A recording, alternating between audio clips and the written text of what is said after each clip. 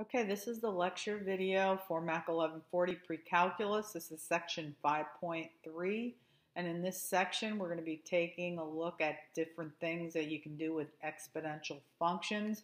Namely, we are going to be looking to have the ability to evaluate an exponential function, also to be able to solve exponential equations. We want to be able to graph the exponential functions, and then also have the ability to identify, when given a table of values, whether that table of values represents a linear function where the graph is a straight line, or whether it represents an exponential function which has a completely different graph, and we'll take a look at that, and be able to come up with the function ourselves. Okay, so let's start off by looking at the formulas that we're going to be using throughout this section. We see the actual function notation here. It says the function. You can see that you have an exponential function. It has a coefficient, a base, and an exponent. So this coefficient right here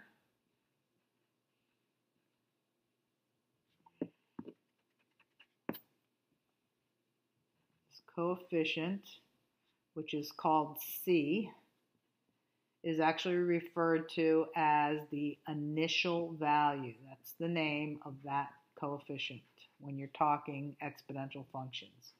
It is the initial value of the function. It is calculated like this.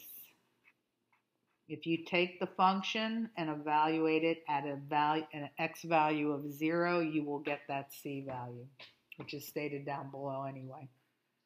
It's right there. And that's equal to the C value. So just plug in 0 into the function and you'll get the C value. That'll be used when we're trying to compose our own exponential functions later in the section. This A value, which plays the role of the base in the exponential expression, and is referred to in the actual exponential formula as A. And there's a name for that as well. It is called the growth factor. Okay, all of that information is stated below. There are stipulations on the A as well as the C value. The A value cannot be negative. It's got to be greater than 0, but it also can't be 1. The C value, which is that coefficient out there, cannot be equal to 0. So there are some stipulations on those two values. This question in example 1 is just a typical My Math Lab question where they're just making sure, as they do in every section, whether you've read the definitions and the theorems. So you're filling in the word here as a function of this form. Well, you've just been introduced to a function of that form, and it is called, I can't fit it in there, so I'll just write it out. This is called an exponential function. Just going to abbreviate there. And then they give you the stipulations that are mentioned in the definition. The base A has a name, and they're trying to get that name from you. So we just discussed that the A value is called the growth factor. So they'll probably offer you a pull-down menu for questions like this. And then the C value, that has a name also, as we just introduced, and it is called the initial value. So just some terminology that you're getting by reading the definitions. Okay, this is information about how to calculate various, the values that you're going to need if you're going to create your own exponential functions. This is how you would evaluate A. In case you don't understand this, all this says is that when you do want the A value, there are infinite values, an infinite set of values that you can use. And all it takes is you evaluating the function. Just decide what you're going to use up here, something that can be plugged in as an x value that belongs to the function. Decide what you're going to use up here, and the x value that you use up here should be 1 bigger than the x value you use down here. Okay, so make that numerator an x value that's 1 bigger than the x value you're going to plug in down at the denominator level, and that will get you the A value. The C value, we already discussed that up above. That C value is achieved by taking the function and plugging in 0 as the X value. Okay, that'll be used later. Select the correct choice that completes the sentence below. We just discussed this. What does this value get you? It gets you the A value. They may ask you for the name of that, which is just the growth factor, as we discussed above.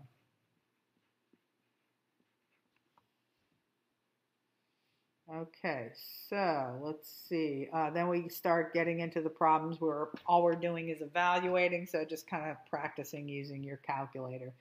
If the exponent has an operation in and of itself that needs to be done, wrap it in parentheses. Like here, this has an operation that needs to be done before you're going to go 8 to whatever that power is, and that is division. So put the parentheses around it to tell your calculator to do the division first. But let's just go press these in one at a time.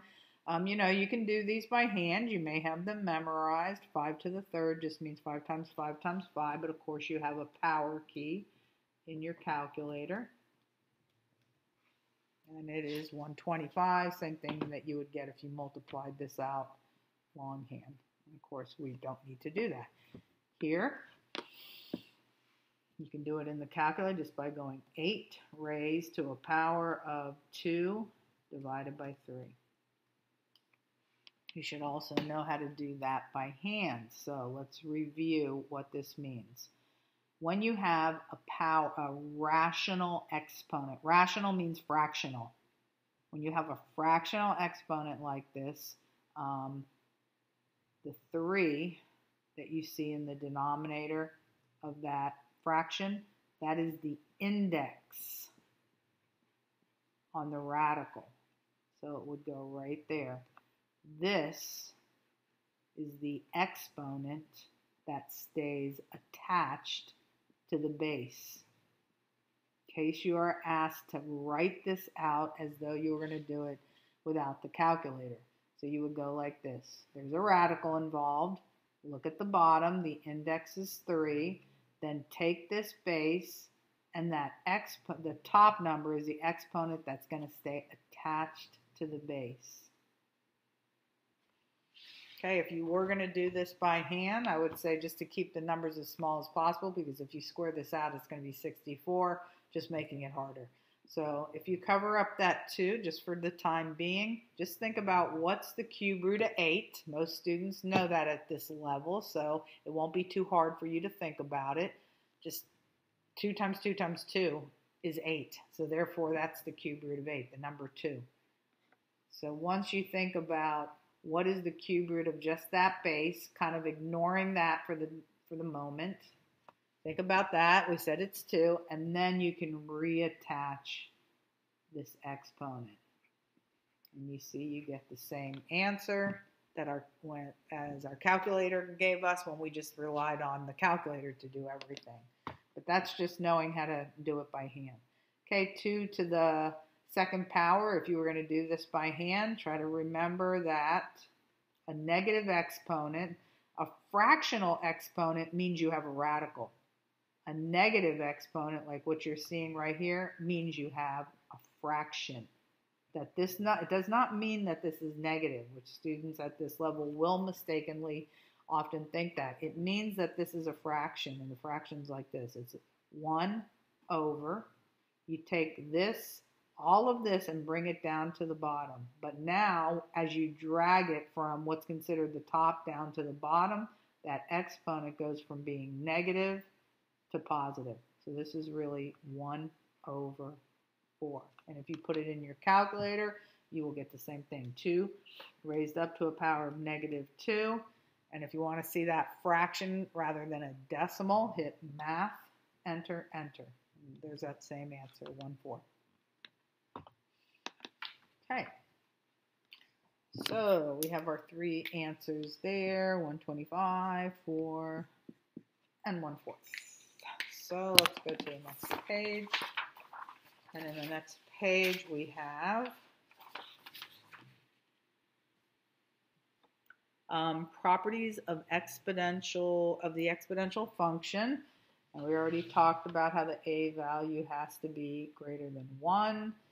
And we're looking at examples of two parent graphs. Parent graphs are when you don't have anything added to the function which would lift it up or drag it down depending on whether it's positive or negative. In other words, you don't have any vertical shift. You don't have any multiplier out here which makes it wider or narrower depending on what kind of coefficient it is. So these are what we call parent graphs. You also have nothing being added or subtracted from the x value. Let me see if I can make this a little bit bigger. See, this is what we call parent graph. If we start, altering this in order to suggest like a vertical shift on this graph, there would be a number added or subtracted here, or a multiplier out here, as I just stated. So look at some key features on this problem. I think I just made this too big. Bring that down a little bit. Okay, so some of the features on this graph is that, and notice the shape, because you want to memorize these shapes so that when you go to show the work and the table, you can pick some very small, easy values to use in order to get your graph. And we're going to be doing graphs that have transformations. In other words, they're vertically shifted or horizontally shifted. And we want to be able to think about how to get the values on the parent graph using real easy numbers like 0, 1, and -1. And if you know the shape, then you're going to get the entire graph, because knowing the shape with just a couple of basic points will get you the entire graph. You don't need to make a full blown out table like this. Okay, so notice that it has one tail that flutters along the x-axis. There's a name for the x-axis. When we're naming it as an equation, this x-axis is called y is equal to 0.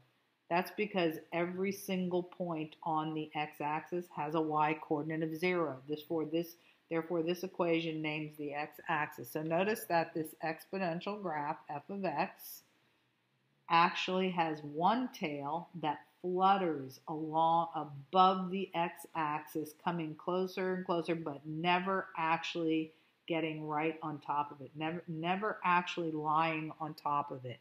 It always hovers slightly above it. Okay, so this whole curve represents the exponential function. Notice that this graph is what we call an increasing graph. And if you don't remember how to tell whether something's increasing or decreasing, you scan the graph always from left to right. And if the y values are going up, in other words, the graph is climbing upward and to the right, if those y values are going up, we call this an increasing graph. And notice that on this particular graph, that if I travel along the curve, look, this y value that I'm at right now, right here is 1/2. Then as I continue, the next y value is 1. Then as I continue, the next y value is 2. Then as I continue, next y value is 4. Notice that those y values are going up, regardless of what y value you start on. They're just going up, and that is always the feature of an increasing graph. Y values are going up as you travel along the curve.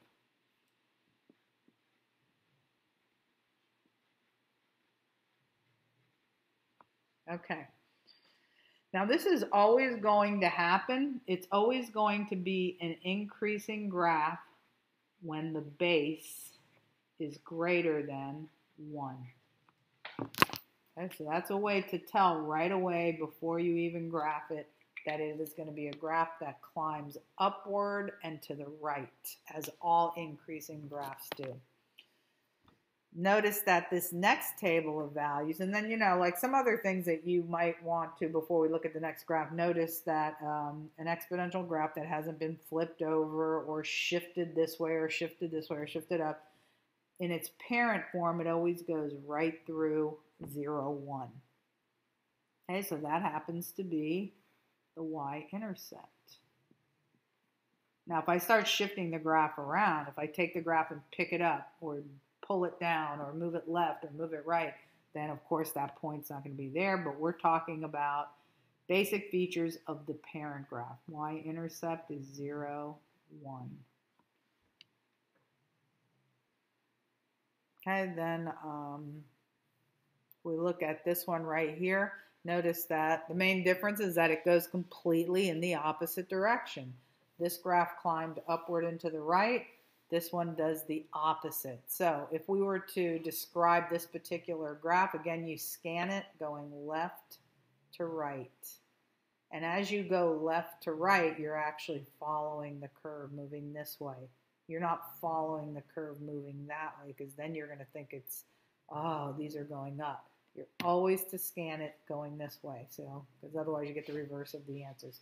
So as you travel along this curve, notice that instead of the y values going down, instead of the y values going up as they were on this increasing graph, they're going down. So see, look at this, y is 4, then it's 2, then it's 1, then it's 1/2. They're getting smaller and smaller and smaller. So notice that this also has a tail that flutters right above and stays above the x-axis, which again, that x-axis is called y is equal to 0. You need a way to name the x-axis because they're going to ask you in questions where the function approaches a certain line but never actually breaches that line. That's called an asymptote, because at that line the function would be undefined. So this is called an asymptote. So whether you have an increasing exponential graph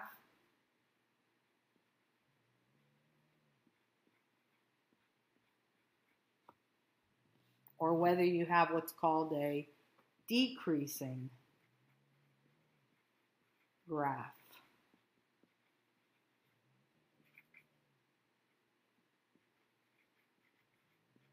where instead of the y's going up, they are going down. So regardless of which one you have, the tail in one direction flutters right above the x-axis, which is called y equal to 0, and that is known as the asymptote. So if they say, what is the asymptote, you're going to give it as an equation, and therefore you need to know how to state that x-axis as an equation. So here we go, looking at some features. I want you to notice that the parent graph that caused this particular shape, decreasing y values, and therefore we refer to this as a falling or decreasing graph, asymptote at y equal to 0. Notice that the base for this one, unlike the base for this one, is a number between 0 and 1. So in this particular problem, the base was greater than the 1, which produces an increasing exponential graph. And when you have this kind of base, okay, the base is 1/2. Notice that that's a number between 0 and 1. That's the type of base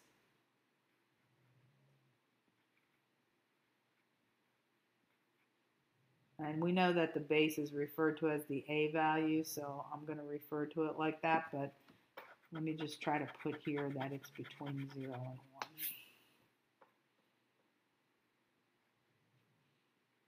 The base is the A value, and it'll, when it's between, something between 0 and 1, which just means that the top of this fractional base, the top will be less than the bottom if it's a number that's less than 1.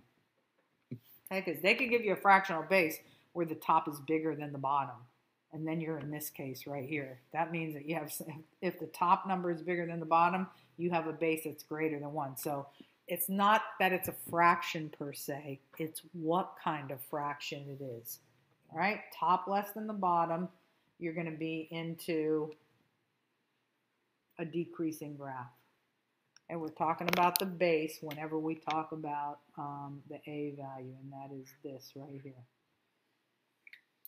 Okay, notice that it also goes through 0, 1, and we already talked about that. It has the same asymptote. So we're going to be using these parent graphs when we go to do transformations. Transformations is when we start weaving vertical and horizontal shifts and other types of transformations right into the graph. So these are the basic parent graphs. You may be asked for the domain and the range on a graph. That is a typical question that you should be able to handle when looking at your graph. Remember that if you are asked questions regarding the domain, that is a question about, hey, what are the x's on this graph? What kind of x values do you see on this graph? So look at this graph. Notice that it expands indefinitely in the x direction. So this goes out to negative infinity. Because when you answer domain, you're actually talking about the width. How far left, how far right does it go? This arm right here, this part of the graph right here may be deceiving to you. Maybe you're thinking that it shoots straight up, but it actually expands outward like that. So this expands out. Even though it looks like it's going up, it actually gets wider and wider and wider, and therefore we say it expands to positive infinity. So this graph goes from negative infinity to positive infinity as it gets wider and wider, and therefore this is the domain. That's always going to be the case for all exponential functions, even when they have vertical shifts, horizontal shifts, and other types of transformations. Okay, the range, however, the range, which is all about the y values, that is a discussion of what's going on with the y values. So the asymptote dictates that. If you see that the entire graph is above this level right here called y equal to 0, you have to look at the asymptote that's holding up the graph. Every single y value, and again, when we're talking about range, we're talking about just the y values. Every single y value on this graph is bigger than 0. Look at them. 1/8, 1/2, 1, 2, 4. They're all bigger than 0. So one way to say that, if you're going to speak in interval notation like that, is the y values are anything from 0 and not including 0, but I mean we start our interval at 0. We say from 0 to infinity, but because we have parentheses around the 0, that means that it doesn't actually lie on 0. Otherwise we'd have a bracket there. And then the y values get bigger and bigger and bigger. Okay, for this particular graph right here, if you want to have a conversation about domain, same thing. All of these exponential graphs have a domain. This goes all the way out to negative infinity. This arm actually gets wider and wider if you were to continue graphing values. So this goes out to negative infinity, and this goes to positive infinity. So once again, the domain is negative infinity to positive infinity. Okay, even though this one's going in the opposite direction, the range is still every single y value is above the x-axis. In other words, above y is equal to 0. So if this is what if the graph is above y is equal to 0, that means all these values are going to be greater than 0. So look at them, 1/8, 1/4, 1/2. All of these values are greater than 0. So again, a range from 0 to infinity, but not including the endpoint 0. Okay, different things you're going to be asked regarding your graphs. Okay, moving to example 4. We say, decide whether the following statement is true or false. These two graphs are identical. Well, from what we just took a look at on the opposite page, notice that when the base is greater than 1, when that base is greater than 1, we refer to the base as the a value. The graph looks like this. It's increasing. So it climbs upward and to the right. Whereas when this base is in between 0 and 1, then we're into a picture that doesn't climb to the right, it climbs left. So this is what we refer to as an increasing graph. The y values would be increasing, getting bigger. And here, if you're doing what you're supposed to be doing and following that curve left to right, here the y values would be getting less and less and less. So this is an increasing graph, this is a decreasing graph, and so of course they cannot be identical. They're going in opposite directions. So it says they're identical, that's false. Example 5, which of the following exponential functions is an increasing function? Remember how I described the increasing function, that the base, also known as a, will always be bigger than 1 anytime it's increasing. Okay, so notice that 5 over 4, when the top is bigger than the bottom, that's a number bigger than 1. 5 divided by 4 is 1.25. That is not bigger than 1. This is not bigger than 1. Without you turning it into a decimal, when the top is smaller than the bottom, that's a number between 0 and 1. Okay, and then same thing here. Okay, so this is the only one that has a base greater than 1. This base right here, this is the base. That's the base, that's the base, that's the base. So this base was between 0 and 1. It has to be this condition to be increasing. This base was between 0 and 1, that 4/9. And of course that last base, 0.9, is between 0 and 1. So, nope, nope, nope. All right, example 6. Which of the following is the range, the y values of an exponential function? And we just talked about that for both the increasing and the decreasing graph on the previous page. And this was the range for both of them. Okay, approximating. Approximating, means it's okay to give a decimal rather than giving it any kind of an exact value. They're even telling you to round to 3 decimal places. So very easy. Just get in your calculator and let your calculator do all the work. 14 raised to 3.1415. 3986.220. That 19 right there, you're trying to decide what should I do with the 9. You have to round it up, which would make it a 10, spilling the 1 into this place, so 0.220. 3986.220. Okay, then 12 raised to a power of pi, 2456. And then 676.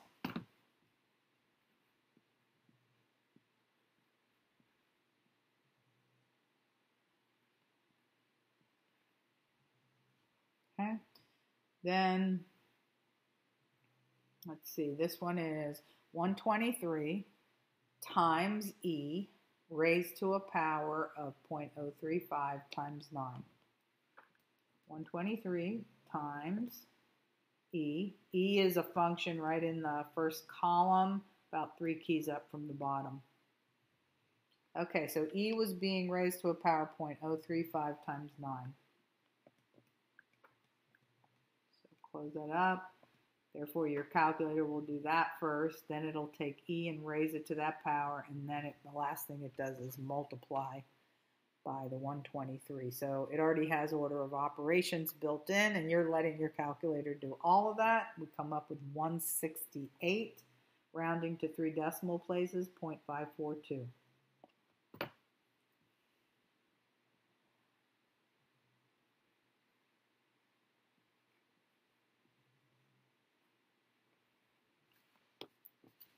Okay, let's look at some of the tables below. And in these tables, we're trying to decide, determine whether or not these table of values in each case represent a linear function, do they represent an exponential function, or do they represent neither? Okay, for the linear functions, when there is a linear function, you should expect a consistent difference all the way down the y values and all the way down the x values. Okay, so you're looking for a consistent difference coming down this side as well as this side. Okay, so notice that if you go, in this particular case, we always go from the smaller value to the bigger value, so you can go either way just to determine whether it's linear. So it is 2 take away 5, okay, the difference between those two, -3. -1 minus 2, -3. -4 minus 1, and you know, when you're doing this, you can just put it in your calculator. Go 2 minus 5, then go -1 minus 2, you'll get -3. Then go -4 minus -1, you'll get -3. Anyway, do you see that the same thing here? -7 minus -4, you'll get -3. You can press those into your calculator. Notice that we had a consistent difference all the way down the y column. Now you're looking to make sure that there's a consistent difference all the way down the x column. It doesn't have to be a -3, but whatever that first difference is, it better come out the same each time. And it wouldn't, you know, once you check it a few times, you know that there's consistency there. So 0 take away 1, that's a difference of +1. 1 take away 0, that's a difference of +1. 2 take away 1, okay, you have consistency there as well. So when you see that this is the case, that this means that this is a linear function. And if it's a linear function, they're going to want you to find the rule that represents that linear function. So anytime we're dealing with any kind of linear function, we need a slope and a y-intercept. In fact, remember that this is the formula for a linear equation when you know the y-intercept. It's slope times x plus b, where y would be the f of x portion. Okay, so you want the linear function. I need this, need that slope, and I need the y-intercept. Y-intercept is always this, the function evaluated at 0. The function where an x value of 0 has been entered. That's on the table right here. Look, here is the x value of 0. The function evaluated at this x value turns out to be 2. So in this case, this is equal to 2. I already know what the y-intercept is. It is always the value you get when you take the function value and evaluate it at an x value of 0. And that y partner is that actual y-intercept. The slope, there's a formula for. So you can go slope is equal to two y values subtracted from each other. If you have forgotten that, I'll write it right here, over their corresponding x partners. So we can also calculate that for ourselves. Okay, just take, you know, you might want to work with, try to work with two positives just to make it easier. But if you went this number minus this number, subtracting as you go up, 2 take away 5, you get -3. So you have the numbers already. That's what these numbers were coming down the sides. And when you go 0 take away -1, you get +1. Therefore, that is your slope. Knowing now that I know the slope as well as the y-intercept, this is my y-intercept, this is my slope. So now let's write the function that represents this table of values. The function, in other words y, I'm still really using this equation right here, is slope times x plus y-intercept. My slope is -3 times x plus my y-intercept, and my y-intercept is 2. Okay, and that's the equation. I did the slope, I did the y-intercept, which is just a function evaluated at 0, and then finally dumped it into function format. This is slope times x plus y-intercept, which is really just that equation there, with the f of x written in place of the y. Okay, moving on to the second table. The second table, I'm looking at these y values, and I'm noticing that these are all base 2 raised to a particular exponent. Like, look at this value down here, the smallest one. That would be 2 raised to a power of 1. So like, if you were going to write this as an exponential function, yes, we are going to figure out the c and the a value, because remember, when you're writing an exponential function, it's like this. Comes in this form. F of x is equal to the c value times the base raised to a power of x. That's what you'd be plugging into. Just like you have a formula here for a linear function, this is the formula for an exponential function. So we'd have to have that, figure out that c and the a value. But just to get a general sense that it's an exponential function, look at these numbers. This is 2 to an exponent of 1. This is 2 to an exponent of 2. This is 2 to an exponent of 3. Notice that you can use the same base, but just keep changing the x value to get a bigger and bigger number. So this is an exponential function, but we need to know that c and that a value. So first of all, let's do the c value. I had mentioned a couple of times on previous pages that the c value is nothing more than the function evaluated at 0. It is the y-intercept, actually. So come up here and look for an x value of 0. There it is right there. And go grab its y partner. And that is your c value. So when the function is evaluated at 0, we get a y partner of 16. Next thing we need is, so we have the c value, we need this a value. Now I'm going to move over here and do this. Well, maybe I'll try to do it here. All right, so let's do the a value. There's a formula for that also. It is f of x plus 1 over f of x. And as I tried to explain, what that really means is just use a bigger x value here, x value that's 1 bigger than the one down here.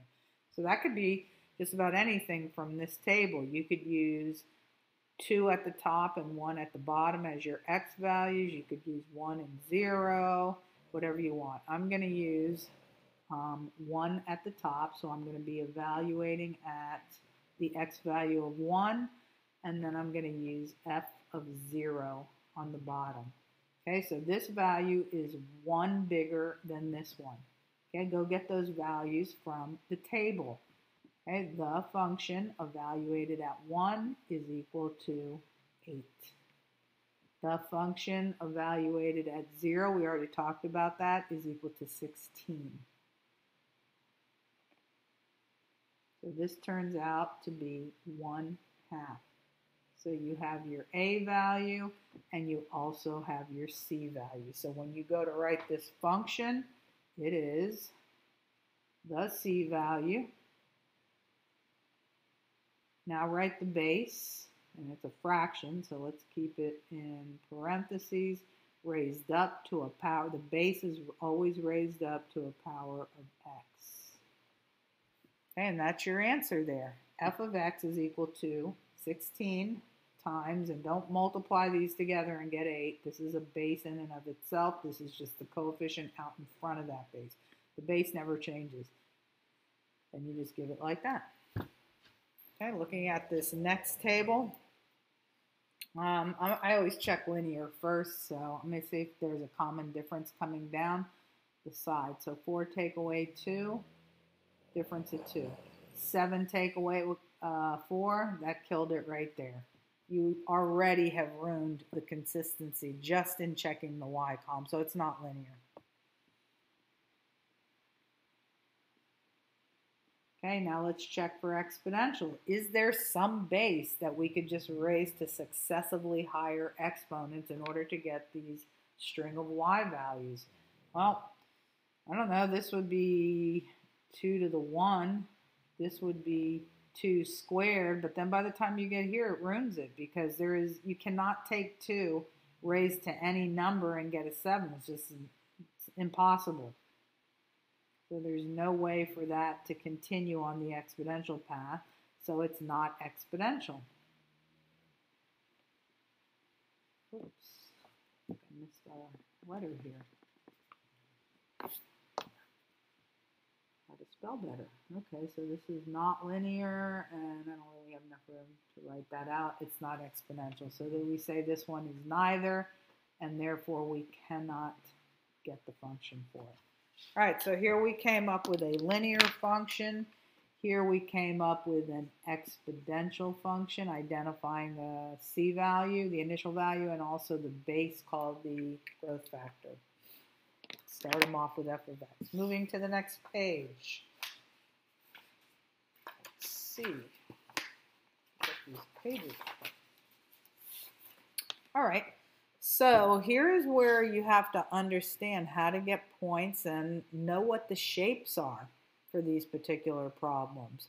Also, you have to, recall what you learned about vertical shifting and horizontal shifting from previous classes, and I'm going to review that right now. Okay, first of all, I think I'm going to write the expression that actually gives us the shape, this exponential function. I'm going to write that first. And then I like to write my vertical shift as the last thing. So that 4, that's your vertical shifter. So let's review what these things are. When there is a number combined with the x, that is what we call a horizontal shift.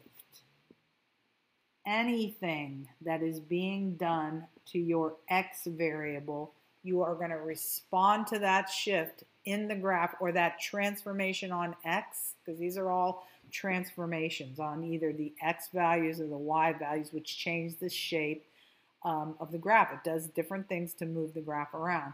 So when there's any kind of a horizontal transformation, you are going to switch the operation. Only for the x's. Only horizontal transformations are you going to switch the operation. So if you see that this says take 2 away from the x's, you are going to add 2 to the x's. And I'll tell you where we're going to get those basic x's to begin with. Okay, so that's one thing you have to remember from previous courses. All horizontal transformations, you are going to switch the operator. If this was to show positive 2, then you would subtract 2. If this was to show a 5 times x, indicating multiplication, you would switch that operation and do division by 5. Anything done on the x. However, any other numbers that are not bound or attached to the x, those are things that transform the y's. It's a transformation or on your y values. So this, you see that this is just a free loose number. It is not up there attached to this x expression. So this is what we call a vertical shifter. You do not switch the operation for transformations of this nature.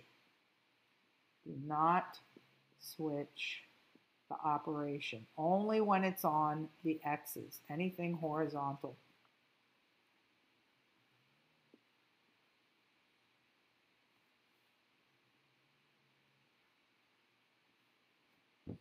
Okay, so this is how we're going to do this. We are looking to graph this, but we want to do it through transformations, just as the directions tell you to do. Use transformations to graph the function. When you finally get done, state the domain, the range, the horizontal asymptote, and the y-intercept. So we're going to do all of that. You're doing it by hand. So the first thing you want to do is ask yourself, what would the parent graph look like? Well, the parent graph is stripped of any kind of transformation. So it would not have this -2, just a base to an exponent, and it would not have this extra number vertically shifting it up, because a +4 takes the whole graph and picks it up 4 units. So that wouldn't be there either. This is what we call the parent graph, free of any transformations. And we're going to start this problem by getting a few basic values for the parent function. Okay, use really simple numbers like 0, maybe a negative number, and maybe its positive counterpart. Okay, when you're going to go get the y partner, that just means you're plugging this x value right in here.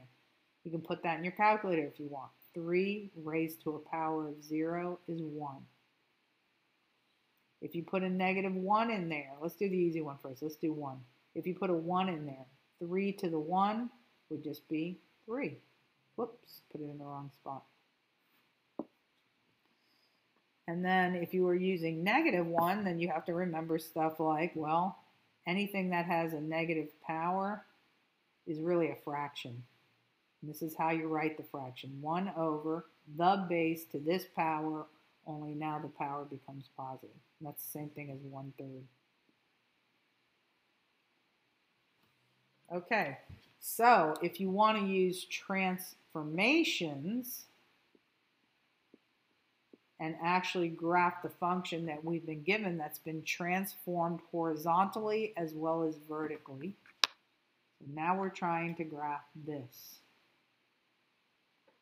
But instead of taking our x values and plugging it into something that is now much more complicated because they've done things to the power and they've done things to the to the constant out here. So the easiest way to get this is to understand what's being done to the x's, what's being done to the y. So I already explained to you up above that a -2 really means that you're going to act on the x's by adding 2. So that's exactly what we're going to do to the points that we have gotten on the parent graph. We're going to alter the points from the parent graph. That's how you do a transformation.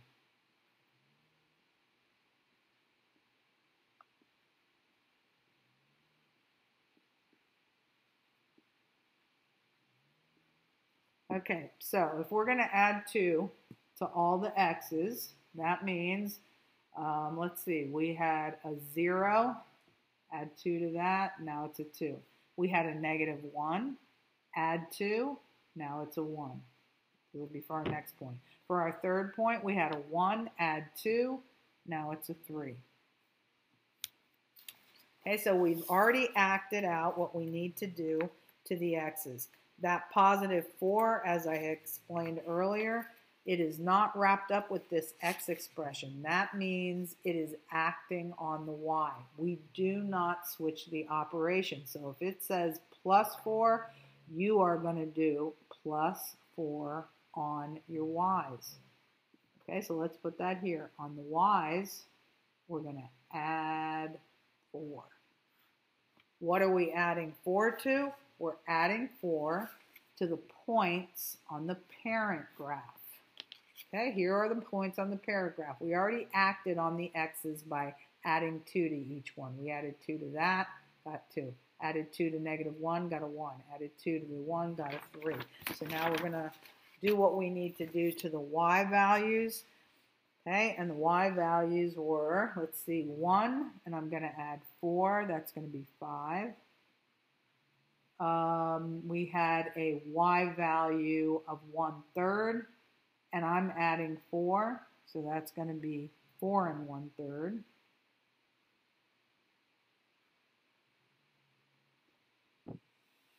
Okay, and then for this third point, I am adding 4 to this y value, and that's going to be 3, 7. Okay, so just do them in order. Concentrate while you're doing it. List 3 points, do them in order. I acted on all the x's first, and this is what I did. Then I acted on all the y values, adding 4, just as this function tells me to do. So you have to be able to read the commands that are being suggested up here in the function. Something with x, you're doing it to x. Anything that is not with x, you're doing it to y. There could be numbers out here, there could be numbers in front. Those would all be operations or transformations on the y values. Okay, let's go ahead and graph these new points. Keep in mind what kind of the shape that the graph has. It'll have the same shape as the parent graph. It's just moved around. Okay, so now we're going to do go to 2 and go up to 1, 2, 3, 4, 5. Plot that point. Okay, that's the 2, 5. We're plotting the new graph. 1, 4 1/3. So go to 1. We're going to go up to 4, slightly above the 4 mark. Try and make that a little bit clearer. So 4 1/3. And then we're also graphing 3, 7. So we go to 3 and then up to 7. That's 6, this is 7. Okay, and give it that exponential shape. Here it is climbing upward. And this is where the tail flattens out and hovers right above the asymptote. So if you don't get what the asymptote is, let me explain this best I can. Okay, typically the asymptote is right here at the x-axis. However, this is a graph that shifted 4 units up. That's why it's so high in the air. So if the asymptote used to be, the asymptote that the tail fluttered on used to be the x-axis, even the asymptote moves 4 units up. The graph as well as the asymptote will be affected by this vertical shift. So now your asymptote is right here. Not at y equal to 0, but now you're at a horizontal line called y equal to 4. The 4 signifying how high this is up in the air. Another way I could say that is every point on this line, dotted line that I just, dashed line that I just drew, they all have y coordinates of 4. So this whole line, horizontal line, is called y is equal to 4. All horizontal lines are called y is equal to the number that they go through on the y-axis. Okay, so this serves as the asymptote. When they ask us that, doesn't break through there. You can answer any of these other questions by looking at the graph. So let's answer all of them. Domain. The domain for all these exponential graphs is negative infinity to positive infinity. We went through an explanation of that when we first looked at them. The range has to do with the asymptote. Okay, if the asymptote is at y equal to 4 and the entire graph is above that y equal to 4, that means all the y values on the graph are greater than 4. So 4 to infinity, that means the same thing as greater than 4, not including the 4, because the tail never actually touches the asymptote. It just looks like it blends in with it, but it's hovering slightly above, so close that you can barely see it. Okay, so we answered domain, range, horizontal asymptote. We already talked about that. And that is y equal to 4, that horizontal line that supports the asymptote, that holds it up. Next thing is the y-intercept. Y-intercept can always be calculated for every function by taking the function and evaluating it at 0. In fact, that's the definition of a y-intercept. It is the y partner that belongs to an x value of 0. So just go take the function and plug in 0. So this would be 4, or you can write it the way I wrote it, either way. 4 plus 3, we're plugging in 0 for x minus 2. So this would be 4 plus 3 to the negative 2. You can put that in your calculator if you'd like, that part right there. But it is 1/9. So this is equal to 4 and 1/9. That's your y-intercept.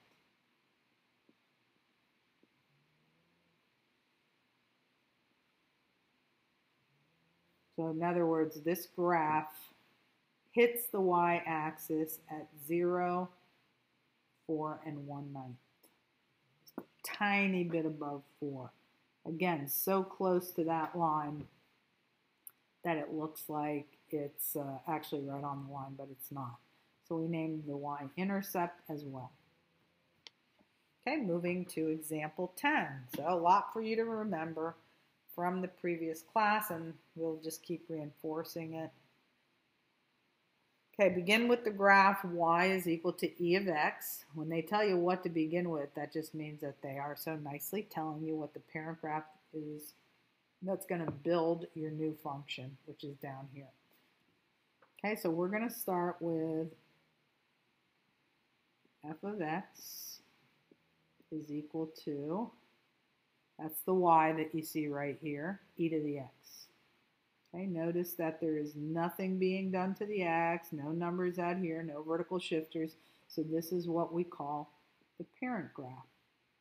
If you're unfamiliar with e, that's a approximately 2.714. We'll just like think of it as 2.7 just to keep it in our mind about what type of number it is. It is a run-on decimal just like pi. Irrational, we call them.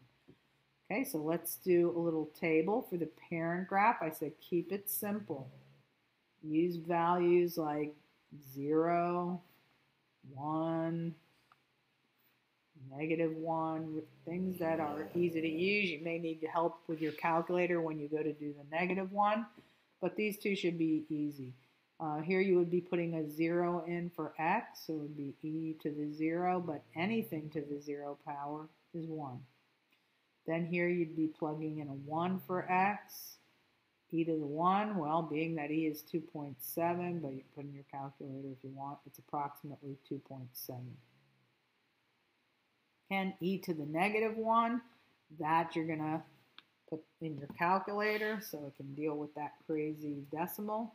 So it would just be call up the e function, which is just in the first column, about 3 keys up from the bottom, dump in a -1 as the exponent, press enter. So approximately 0.4, because you have to have a decent way to approximate as if you're going to graph with a decimal. So I'll write what it was, 0.368, but we'll just think of it as 0.4 when we go to graph it. Okay, so even though really what we're going to be graphing is the transformed one, so we're never going to get these on the graph. We're just going to put one graph.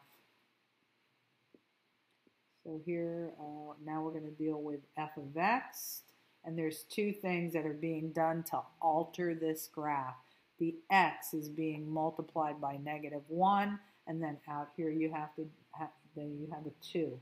So again, you need to be able to read these commands. Now I went into a big thing on this last problem, telling you that anytime you have a horizontal transformation, you're going to switch the operation, which wouldn't be a game changer in this problem, but why memorize it one way for one problem when you can memorize it the same way for all problems? Anything done to the x, switch the operation. Let's just train ourselves to be doing that. So if this says multiply by -1, then we're going to divide by -1 on our x's. Now the reason I said that wouldn't be a game changer is because I think we both know that when you multiply by -1 and when you divide by -1, you get the same answer, but that's only true for 1. We need something that's universal. If it was saying multiply by -2, that would not be the same as dividing by -2. So let's just memorize one rule. Whatever's being done for the x's, switch that operation. This said to multiply, that's why we are dividing, using the opposite operation that this suggests, but using the same number.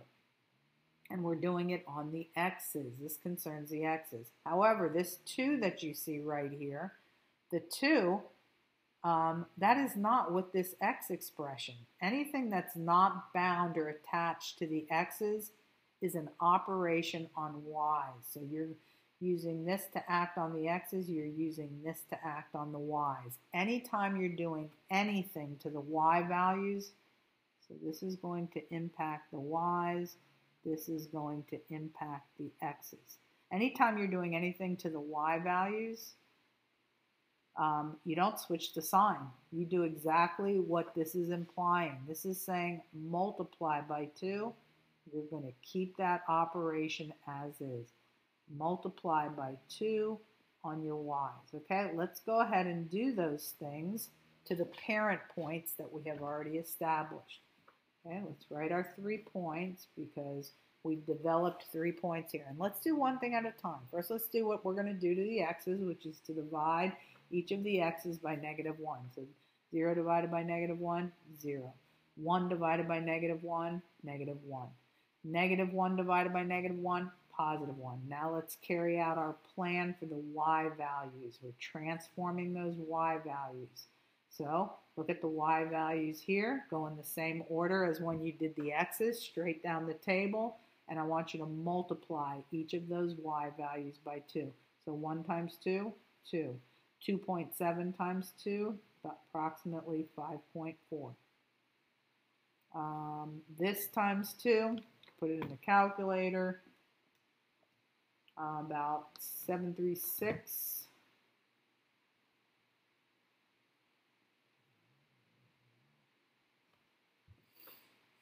Okay, so now let's go and graph this. Okay, when graphing this,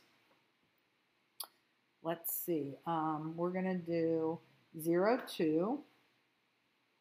That's right there. It's our y-intercept. -1 and 5.4. So let's see, we're going to go to -1, but we're going to go to 1, 2, 3, 4, 5. About 5.4 would be about right there.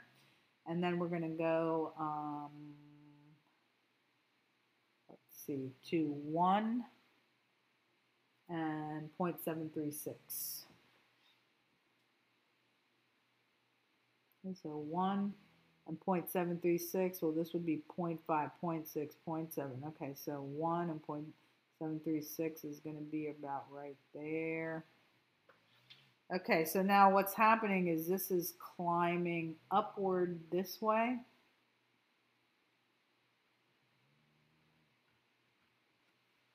And then the tail. Now notice that this problem has no vertical shift. And if it has no vertical shift, then the graph has not been lifted from its usual position where the tail flutters right along its asymptote, which is the x-axis. If it would have vertically shifted, then not only the curve would be picked up, but also the asymptote would be picked up based on whatever the vertical shift is, which would be here if there was one. But this doesn't have a vertical shift. Now, I know some of you that are, real sharp and thinking about things like, oh, this base was bigger than 1. How come it didn't go that way? So if you do have any thoughts of that nature, this is what happens. Yes, typically when the base is bigger than 1, it goes like this. But the effect of your x being multiplied by -1 is that graph that would have went like this, it flips over the y-axis and causes it to go in the reverse direction. That is the impact of that negative. So that's why you're not seeing it do what you might have been expecting if you were kind of analyzing that. Okay, answering the questions that we have now from our new transformed graph. And in this graph, we have an asymptote right at the x-axis, which is called y equal to 0. So know that that is how you name your x-axis as an equation. We can answer these questions. Let's see what we asked. They've asked us domain. Okay, this expands indefinitely to the left, this tail right here. It's just that not much of the graph is shown, and this expands indefinitely to positive infinity. So this is your domain, as they are for all exponential functions. The range is controlled by the asymptote. Everything on this curve is above the line y equal to 0. So all y values are greater than 0, and this is a way of saying that. Okay, other question that was asked is, what is the horizontal asymptote for this problem? And that is y equal to 0. You name it like an equation. You name it as an equation. Okay, moving to number 11. Now we get into problems where we are looking for the solution of an equation that has exponential expressions in it. So the rule for solving an exponential equation is this. If you have an exponential expression on one side and an exponential expression on the other side, as long as the bases are the same, and this is would only work if you can get the bases rewritten so that they are the same. So for two exponential expressions to be completely equal, if the bases are the same, then their exponents also have to be the same. So once you get the bases to be the same, you can work just with the exponents. So you can Disregard the like bases at that point and just set the exponents equal and continue with your work of solving the equation. So we're going to take that, that tip right there and try to do this problem. We want to try and get it so the bases are the same. So what you want to see is, excuse the barking. So what you want to see is if you can write 256 as a base of 4. Okay, so 4 raised to a power of 4, that's 256. So this is the same thing as 4 to the negative x is equal to 4 to the 4th. And then once you get these bases the same, you can just take them out of the mix and work just with the exponent. So negative x is equal to 4. Okay, then you're going to divide by negative 1, divide by negative 1, and you end up with the solution x is equal to negative 4. Or wait, let's see, what did I have here? 4 to the 4th. Okay, so 4 to the negative x. This was 4 to the 4th. So we looked at, yeah, that's right. X to the negative 4. Just wanted to check that out. That's your solution. And you can plug them back in always to check your answer. If you were to check this out, you'd be you're claiming that that solution can be put right in here and that you would get 256, and of course you can. If you went 4 to a negative power and you went and put in the solution that you got, you would then have 4 to the positive 4th, which we already showed ourselves in the calculator, is 256. Okay, moving to the next problem. Again, looking to try and get those bases to be the same. We can make a 49 out of a base 7. So we're going to rewrite this. This will be 7 squared for the 49. But this 49 was already being raised to a power of 5x. This, we're going to leave it as is. The power is x squared minus 24. We're going to merge these two powers. If you recall, when you are working with exponents, if you're going to use the power raised to a power rule, the rule is when carrying out power to a power, you multiply the powers. So this equation becomes 7 to the x squared minus 24 is equal to 7 to multiplying these two, 10x. Once the bases are the same, you can disregard the bases and work just with the exponents. So x squared minus 24 is equal to 10x. This produces a quadratic equation, and in that case, all terms must be on the same side. So you'd have x squared minus 10x minus 24 is equal to 0. Okay, you'd have to break this up, the x squared, then think of two numbers that multiply to give you this constant, negative 24.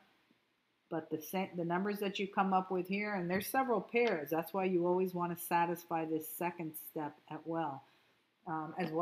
Because let's face it, you could go 2 times 12, 1 times 24, 6 times 4. You need to find the pair that also adds up to negative 10. And if you're going to satisfy both of these simultaneously, that can only be one pair of numbers. And that would be, let's see, how can we do this? We could go 12 and 2. We can use 12 and 2 to try and get that. If we're trying to get, let's see, when I moved that over, that was a negative 10x, and a negative 24 is what I had.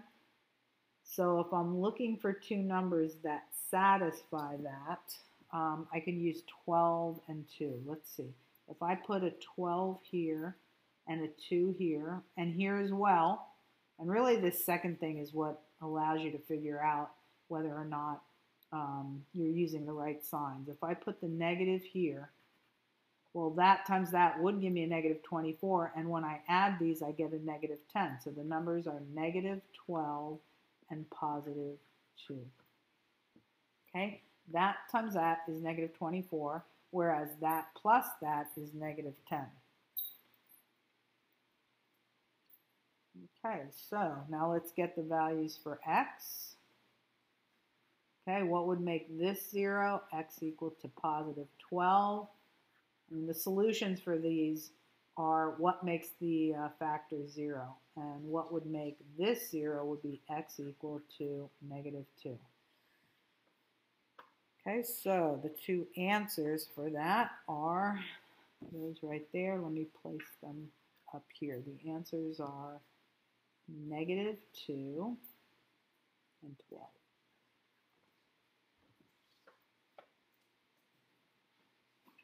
And you can, again, you can check them if you want. If you were to put, I'll check out this one. If I put negative 2 right here, that would be 4, take away 24. That would be 7 to a power of negative 20. Are you getting the same thing on the other side? Well, if I put the negative 2 in here again, am I getting 7 to the negative 20? Don't forget we said that 49 is 7 squared. And then plugging in the negative 2 right there, 5 times negative 2 would be negative 10. 2 times negative 10 is 7 to the negative 20. So that works, and if you were to check this answer, that would also work. Okay, moving on to example 13. Solve the equation. Okay, so this was negative 4. This one had 2 answers. And then for 13, solve the equation. We want to kind of clean this up right here. So this is going to be e to the 8x.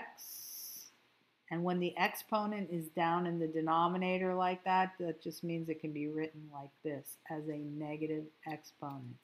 So then there's a rule. When multiplying like bases, you add these powers. So this is the same thing as e to the 8x plus negative 12, which is the same thing as 8x minus 12. A plus combined with a minus is a minus. And then over here we have e to the x squared. Okay, so we're at the point where the bases are the same. We have a base of e here, but the power is x squared. We have a base of e here, but the power is 8x minus 12. So when you're at the point, which is, the whole point behind numbers 11, 12, and 13, when you get to the stage where the bases match, you can disregard the bases and work just with the exponent. So this is x squared is equal to 8x minus 12. Okay, again, you have a second degree equation. You're going to need to bring everything to one side and find the solutions. Okay, that's just like what I did in this previous problem. Okay, I got those bases that were 7, and I set this equal to 10x. And then by the time I brought the 10x over there, it was a negative 10x, and we went on to factor it. So we're doing the same thing here. We took this power, set it equal to 8x minus 12. We're bringing over the 8x, at which point it becomes negative 8x. We're bringing the negative 12 over. That becomes positive 12, and then we're going to factor this quadratic equation. So factoring that would be, break up the x squared, and you get x times x is x squared. Then we're looking for two numbers that multiply to give us 12, but that add up to give us negative 8, and that would be 6 and 2. Okay, now we need them to both be negative. Negative 6 and negative 2. When you multiply those numbers, you get 12, but when you add them, you get negative 8, so those are perfect. Solutions would be x is equal to 6 and x equal to 2. Okay, so final solutions for this problem.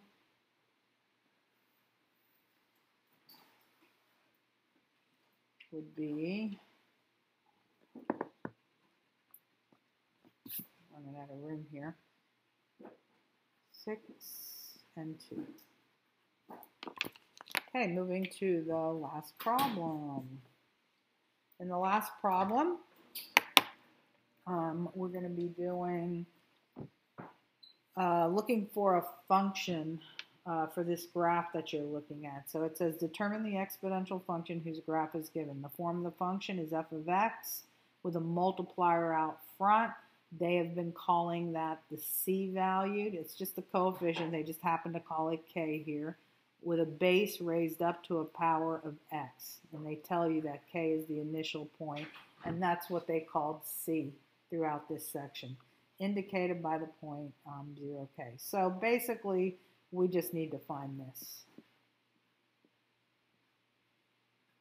Okay, we're finding the c value, we're finding the a value, raising it up to a power of x. So I introduced the fact of how you get the c value and how you get the a value, okay, even though they called this k just in this problem.